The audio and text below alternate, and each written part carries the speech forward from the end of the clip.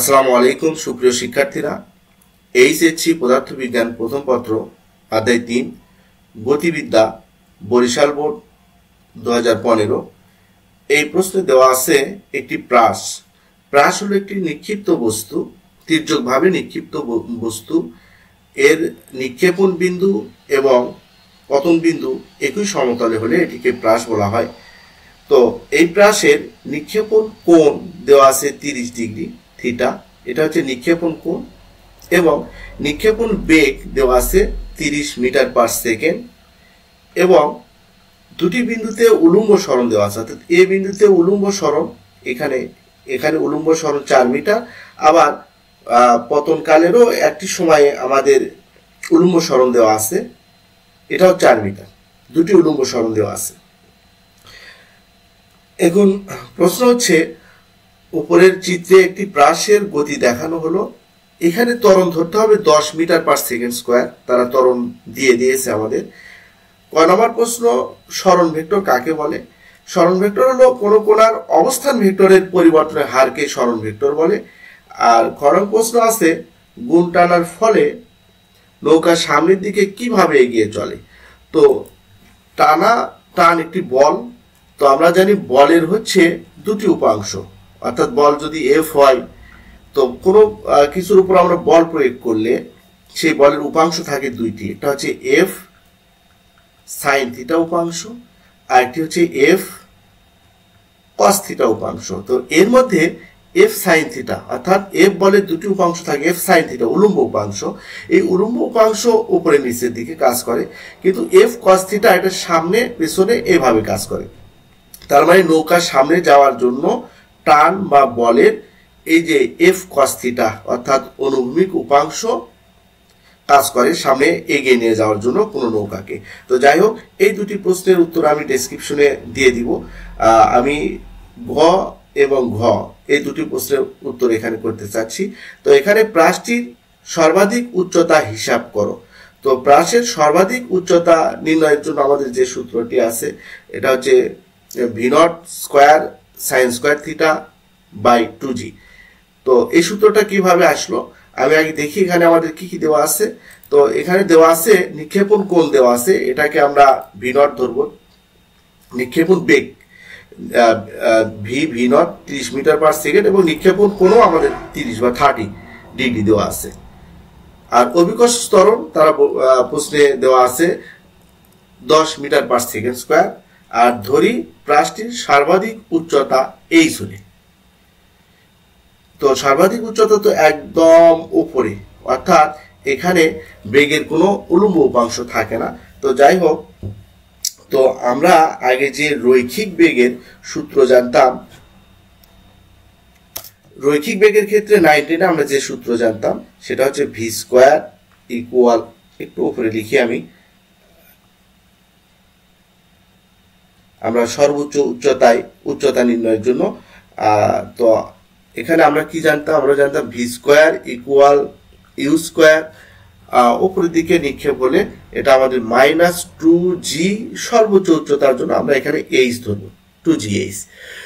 এখন সর্বোচ্চ উচ্চতায় প্রাসের ক্ষেত্রে সর্বোচ্চ উচ্চতায় কিন্তু প্রাস হোক আর আমাদের রৈখিক বেগ হোক, যেটার জন্যই হোক, সর্বোচ্চ উচ্চতায় কিন্তু ভি বা শেষ বেগ নেই, ভি নেই। তার মানে এটা বাদ, ভি এটা 0।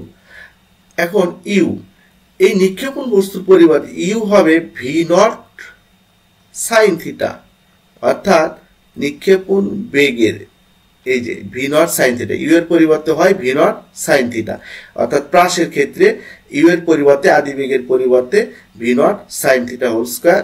এই যে -2gh, এটাকে যদি আমরা পার করে নিয়ে আসি, 2gh যদি পার করে নিয়ে আসি এই পাশে, তাহলে আমাদের সূত্র কি দাঁড়ায়?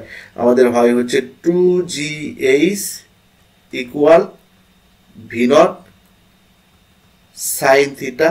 তো v0 এর উপর আমরা স্কয়ার দিতে পারি, যেহেতু v0 sine theta whole square আছে, এবং স্কয়ার দিতে পারি। এখন অর্থাৎ এটা হচ্ছে আমাদের, তাহলে আমরা h ইকুয়াল এখানে কি পেলাম? v0 square sine square theta H equal হবে V naught square sine square theta by 2g। এটাই হচ্ছে সর্বোচ্চ উচ্চতা নির্ণয়ের সূত্র। তো আমি বিষয়টা আবারও ক্লিয়ার করি। তো আমরা যে উপরের দিকে নিক্ষিপ্ত বস্তুর ক্ষেত্রে 9 যে সূত্রটি জানতাম সেটা হচ্ছে V square equal you square minus 2gh। তো এখানে সর্বোচ্চ উচ্চতার ক্ষেত্রে প্রাস হোক আর নিক্ষিপ্ত বস্তু হোক, প্রাসের ক্ষেত্রে তো এইভাবে তির্যকভাবে নিক্ষেপ করা হয়। তো এই সর্বোচ্চ উচ্চতায় কিন্তু শেষ বেগ নেই, শেষ বেগ 0। আর প্রাসের ক্ষেত্রে আদি বেগকে আমরা লিখতে পারি V naught sine theta, V naught sine theta. তাহলে ইউ এর পরিবর্তে হবে V naught sine theta whole square minus 2gh। এখান থেকে আমাদের এইচ নির্ণয়ের সূত্র তৈরি হয়। তো এইচ ইকুয়াল হচ্ছে এইচ হচ্ছে সর্বোচ্চ উচ্চতা। তাই এখানে ভি নট হচ্ছে 30 মিটার পার সেকেন্ড, আর থিটা হচ্ছে 30 ডিগ্রি, আর জি এর মান 10। এই মানগুলো আমরা বসিয়ে দিব, দিয়ে ক্যালকুলেটর ব্যবহার করে আমরা এর মান পাবো। সর্বোচ্চ উচ্চতার মান 11.25 মিটার। অতএব প্রাসটির সর্বাধিক উচ্চতা 11.25 মিটার।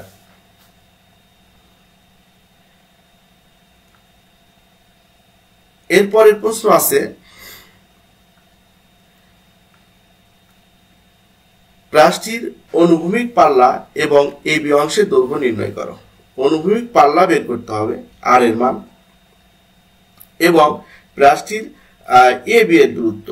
এ বি এর দূরত্ব বের করতে গেলে আমরা আগে ও বি এর দূরত্ব, অনুভূমিক সরণ বের করব ও বি, এবং ও এ বের করে ও বি থেকে যদি ও এ মাইনাস করি তাহলে আমরা এ বি পেয়ে যাব। তো প্রথম আমরা পাল্লাটা নির্ণয় করে নিই। তো প্রাসটির অনুভূমিক পাল্লা নির্ণয়ের সূত্র, পাল্লাকে আমরা আর দ্বারা প্রকাশ করি। এখানে পাল্লা নির্ণয়ের সূত্র হচ্ছে আর equal V naught square sine 2 theta by জি। একই সমতলে নিক্ষেপণ বিন্দু এবং পতন বিন্দু এর মধ্যবর্তী দূরত্ব হচ্ছে পাল্লা। পাল্লা আর হচ্ছে সর্বোচ্চ পাল্লা। যাই হোক, তো এই পাল্লা নির্ণয়ের সূত্র হচ্ছে V naught square sine 2 theta by জি। ওকে, তাহলে আর equal V naught sign 2 theta by জি। আবারও বলি, পাল্লা হচ্ছে একদম অনুভূমিক দিকে সর্বোচ্চ দূরত্ব, অর্থাৎ নিক্ষেপণ বিন্দু থেকে একদম পতন বিন্দু পর্যন্ত দূরত্ব, এই আর সাইন 2 থিটা বাই জি। যারা বেসিক কনসেপ্টটি ক্লাস করেছো তারা অবশ্যই এই যে আর নির্ণয়ের সূত্রটি বুঝেছো। তো এখানে ভি নট অর্থাৎ নিক্ষেপণ বেগ 30 মিটার পার সেকেন্ড, এবং থিটা এর মানও 30 আছে, 30কে 2 দ্বারা গুণ করে এখানে 60 হবে। জি এখানে প্রশ্নে দেওয়া আছে 10 মিটার পার সেকেন্ড স্কোয়ার ত্বরণ দেওয়া আছে। এখানে আমরা ক্যালকুলেটর ব্যবহার করে পাবো 77.94 মিটার। এটা গেল আমাদের পাল্লা। প্রশ্নের এক অংশের উত্তর হলো। পরবর্তীতে বলা হচ্ছে যে এখানে এ বি অংশের দূরত্ব বের করতে বলছে। এ বি অংশের দৈর্ঘ্য গাণিতিক বিশ্লেষণ সাহায্যে তুলনা করো। তো এ বি অংশ বের করার জন্য প্রথম আমরা কি করব, এই যে অনুভূমিক দিকে আমরা ও বি এর মান বের করব আর ও এর মান বের করব। ও বি অংশের দূরত্ব থেকে ও এ অংশ বাদ দিলে এ বি অংশ পাওয়া যাবে। তো এর জন্য আমাদের এখানে উলম্ব সরণ দেওয়া আছে, আমাদের দেওয়া আছে উলম্ব সরণ। এই উলম্ব সরণের জন্য 4 জন্য উলম্ব সরণ 4 হলে আমাদের এই সময়টা আমরা বের করতে পারি। এখানে দুটা সময় পাওয়া যাচ্ছে, কারণ বস্তুটা নিক্ষেপের পরে এইভাবে এখানেও ছিল 4 মিটার উচ্চতায়, এখানেও ছিল 4 মিটার উচ্চতায়। তাহলে এই অবস্থানে থাকার সময়, তার সময়টা, কারণ আমরা যদি অনুভূমিক দিকে সরণ নির্ণয় করতে চাই V naught cos theta into T, অর্থাৎ ভি নট হচ্ছে নিক্ষেপণ বেগ, বা এখানকার বেগ হচ্ছে ভি নট কস থিটা অনুভূমিক উপাংশ, নিক্ষেপণ বেগের অনুভূমিক উপাংশ। একে যদি আমরা সময় দ্বারা গুণ করি তাহলে দূরত্ব পাবো। আমরা জানি বেগকে সময় দ্বারা গুণ করলে আমরা দূরত্ব পাই। তাহলে নিক্ষেপণ বেগের অনুভূমিক উপাংশ হচ্ছে ভি নট কস থিটা, একে যদি সময় দ্বারা গুণ করি তাহলে, কিন্তু সময় এই 4 মিটার উলম্ব সরণ যখন ছিল তখন কত সময়, এই পর্যন্ত কত সময় গিয়েছে, এই সময়টা বের করার জন্য আমরা যে সূত্রটি ব্যবহার করব সেটি হচ্ছে উলম্ব সরণের সূত্র। টি সময়ে উলম্ব সরণ y ইকুয়াল 4 মিটার হলে, তো উলম্ব সরণের সূত্র হচ্ছে তোমরা যে এই যে আগে এইচ ইকুয়াল ইউটি উপরের দিকে নিক্ষেপের ক্ষেত্রে, খাড়া উপরের দিকে নিক্ষেপের ক্ষেত্রে এই সূত্রটা জানতে হাফ জিটি স্কোয়ার 9 এটা শিখেছিলাম। এখানে ইউ এর পরিবর্তে কি হবে, ইউ হচ্ছে আদি বেগ, এর পরিবর্তে হবে বেগের যে V naught sine theta minus sine theta, এখানে টি আছে, মাইনাস হাফ জিটি স্কোয়ার। আর এখানে এইচ এর পরিবর্তে আমরা দিয়ে দিব উলম্ব সরণ ওয়াই, এই যে ওয়াই দিয়ে দিব। তাহলে Y equal V naught sine theta টি মাইনাস হাফ জিটি স্কোয়ার।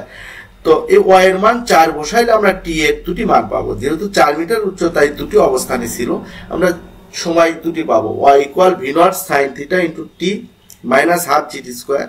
এখানে ওয়াই এর মান হলো 4 আর ভি নট অর্থাৎ নিক্ষেপণ বেগ 30, নিক্ষেপণ কোণ 30 ছিল, ইন্টু টি হাফ, আর জি ছিল 10 মিটার পার সেকেন্ড স্কোয়ার, বসিয়ে দিলাম। দিয়ে এখানে আমাদের থাকে 30 আর সাইন 30 ডিগ্রি মান হাফ, কাটাকাটি করলে 15, আর এখানে কাটলে থাকে হচ্ছে 5টি স্কোয়ার। তাহলে থাকতেছে আমাদের এখানে 15 বা 15টি, 4 ইকুয়াল 15টি মাইনাস 5টি স্কোয়ার। এগুলোকে আমরা যদি 5টি স্কোয়ার মাইনাস 15টি প্লাস 4 এক পক্ষে নিয়ে এসে আমরা যদি একটি সূত্রের সাথে তুলনা করি, সেটি হচ্ছে আমাদের এই যে টি ইকুয়াল মূল নির্ণয়ের সূত্র minus B plus minus root over B square minus 4ac ভাগ 2a, এটা হচ্ছে মূল নির্ণয়ের সূত্র। এখানে এ হচ্ছে যে 5 হলো এ, মাইনাস 15 এটি হলো আমাদের বি, আর এটি হলো আমাদের সি। তাহলে মাইনাস বি, এখানে সূত্রের মাইনাস বি এবং বি এর মানও মাইনাস 15 বা 15 মাইনাস 15, তাহলে এখানে মাইনাস মাইনাসে প্লাস 15 হয়ে যাবে, plus 15 plus minus root over B square মানে 15 স্কোয়ার মাইনাস 4ac, এ মানে 5 এবং সি মানে 4 বাই 2a, 2 ইন্টু এ মানে 5। এটা আমরা ক্যালকুলেটর ব্যবহার করে এখানে আমরা দুটি মান পাবো, যেহেতু 15 সাথে প্লাস আছে এই অংশটা, আবার 15 সাথে মাইনাসও আছে এই অংশটা, একে আবার 2 ইন্টু 5 10 দ্বারা ভাগ, তাহলে এখানে আমরা টি এর দুটি মান পাবো। একটি পাবো হচ্ছে, অর্থাৎ প্লাস অংশ ধরলে পাবো হচ্ছে 0.3 সেকেন্ড, আর মাইনাস অংশ ধরলে পাবো 2.704 সেকেন্ড। তার মানে দুটি সময় কেন বের হলো, এই যে দেখো 4 মিটার যখন উলম্ব সরণ ছিল, 4 মিটার যখন উলম্ব সরণ ছিল তখন বস্তুটি দুটি অবস্থানে অবস্থান করেছিল। তাহলে এখানে আমরা এই যে দুটি 3 সেকেন্ড আর 2 সামথিং যে সময় বের হলো, এই দুটি সময় আর আমরা এখন অনুভূমিক সরণটা বের করব। উলম্ব সরণ 4 এর সময় দুটি 4 মিটার যখন উলম্ব সরণ ছিল তার দুটি অবস্থানে অবস্থান করেছিল, একটি হচ্ছে 0.3 সেকেন্ড সময়ে, আর একটি জায়গায় ছিল 2.704 সেকেন্ডে। তাহলে এই দুই সময়ে অনুভূমিক দিকে সরণ কত হবে, অর্থাৎ এই যে প্রথম এইটুকু সরণ আমরা বের করতে পারবো, কারণ বেগের অনুভূমিক উপাংশকে সময় দ্বারা গুণ করলে এই দূরত্বগুলো আমরা পেয়ে যাব। তো বেগের অনুভূমিক উপাংশ হচ্ছে x equal V naught sine theta into T. দেখো উলম্ব উপাংশের সূত্র আমরা কি দেখলাম, V naught sine theta minus sine theta টি মাইনাস হাফ জিটি স্কোয়ার। আর উলম্ব অংশের সূত্র আমরা কি জানলাম, যে x equal V naught cos theta into T, অর্থাৎ এটি হচ্ছে আমাদের নিক্ষেপণ বেগের অনুভূমিক উপাংশ। নিক্ষেপণ বেগের অনুভূমিক উপাংশকে সময় দ্বারা গুণ করলে আমরা অনুভূমিক বরাবর সরণ পাবো। অনুভূমিক বরাবর সরণ পাবো। আবার বলি, নিক্ষেপণ বেগের, এটা হচ্ছে নিক্ষেপণ বেগের অনুভূমিক উপাংশ, আর এটি হলো নিক্ষেপণ বেগের উলম্ব উপাংশ। তো এটা দিয়ে আমরা উলম্ব উপাংশের সময় উলম্ব সরণের ক্ষেত্রে এই সূত্র ব্যবহার করলাম। আবার নিক্ষেপণ বেগের অনুভূমিক উপাংশকে যদি সময় দ্বারা গুণ করি তাহলে অনুভূমিক বরাবর দূরত্ব বের হবে। তাহলে এখানে x আমরা প্রথম ও এ যদি ধরি, তাহলে প্রথম সময় কি ছিল 0.3 সেকেন্ড, তখন টি এর মান হবে 0.3 সেকেন্ড। এই সময় অনুভূমিক সরণ কত হইল, এটা আমরা ক্যালকুলেটর ব্যবহার করে পাই, ও এ হচ্ছে 7.8 মিটার। এইটুকু আমার বের হলো কম সময়ে, অর্থাৎ 0.3 সেকেন্ড সময়ে এইটুকু তার হয় অনুভূমিক সরণ।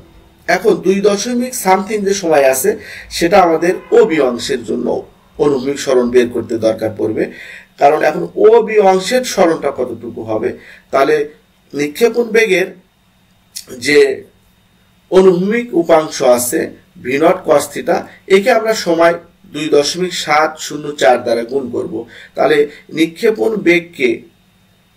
বেগের অনুভূমিক উপাংশ 30 into cos 30 degree, 30 into cos 30 degree, একে যদি আমরা 2.704 দ্বারা গুণ করি তাহলে আমরা পাবো হচ্ছে ও বি অংশের মান, সেটা হচ্ছে 70.25 মিটার।